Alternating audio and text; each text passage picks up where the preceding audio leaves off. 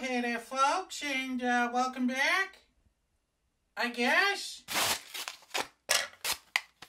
God, come on. Just...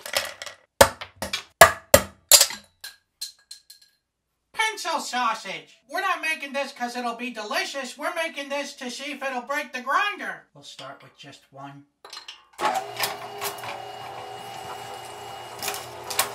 It's certainly making some very disconcerting noises.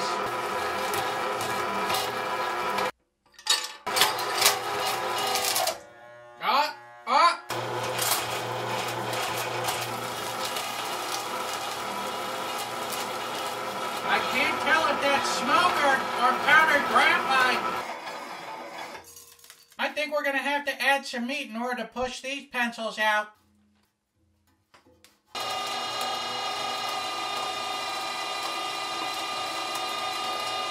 Remember when I refused to eat dirt? This is much worse. We don't want this sausage to be flavorless. Take me to church, I'll worship like a sausage at the shrine of your lies. Wait, this is non-toxic, isn't it? Aha! Alright, we're in business.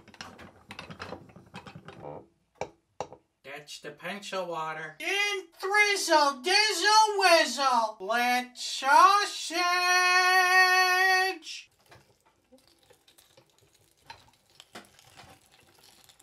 God, that's a whole lot of pencil sausage. Come on, I gotta be at work in 5 minutes. With special thanks to today's Mark Boxello box artist, this guy. So will it blow? Wow, it hit everything but the box. Oh no, there's some marks on it. So I'm gonna have to give that will it blow 2 Mark Ruffalos. Here we go.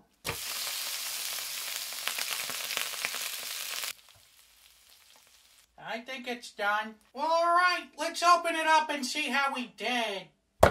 Whoa, right into a piece of wood. Oh, it looks like the Black Death. Here we go! Well, it's bad. Tastes like wood and graphite and some nicely rendered pork fat as well. It's inedible. So I'm gonna have to give the pencil sausage a 0 out of 5. Bop, bop, bop, bop, bop.